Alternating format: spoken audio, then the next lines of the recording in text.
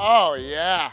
Right down. Oh, hey boys. What is that, about 300, 320 if I'm talking conservatively? 300? You must be kidding me. I mean, the wind was in my face, so maybe. You want to see what 300 looks like? Show it to him, Rick.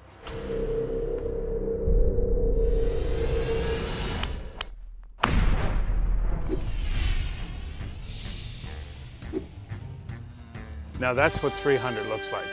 You couldn't hit it 250 downhill on ice. So together, we're like 540. Yeah, maybe we should go help him out. Yeah, no kidding.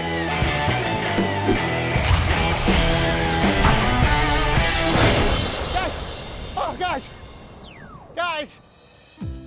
You know, Ricky, you have experience of hitting the ball not only long, but accurate. You're one of the leaders in the category of overall driving, which is length and accuracy. What are some of the keys you use when you really need to step up and hit one and catch a little more yardage? If I'm going to try and get one out there a little further, I'd say one of the first things at setup I think about is just a little wider stance. Because it drops your spine a little behind the ball to start with. Yeah, you're able to, like you said, kind of behind the ball, really load into the right side, and then you're able to drive from there. The second one being is the takeaway, just making sure I'm deliberate, a little slower, which will in turn probably be about normal speed when you're trying to hit one harder. I like that thought because when you're thinking about hitting one hard, the average person gets fast going back, slow coming down. So if you can be a little more deliberate with that takeaway, it lets you get that good wind-up, doesn't it? Good wind-up, you stay in rhythm, so then you can go ahead and deliver the club properly from there. So the last thing, once I've got it in a good position at the top, is really feeling like when we talk about kind of shaking the right hand, making sure I get through the ball, release the club, and send it. I like it. Let's send one.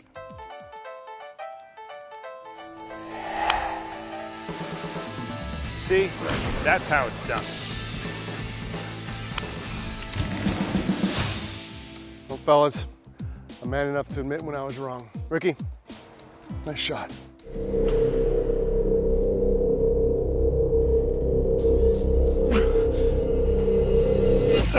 Yeah.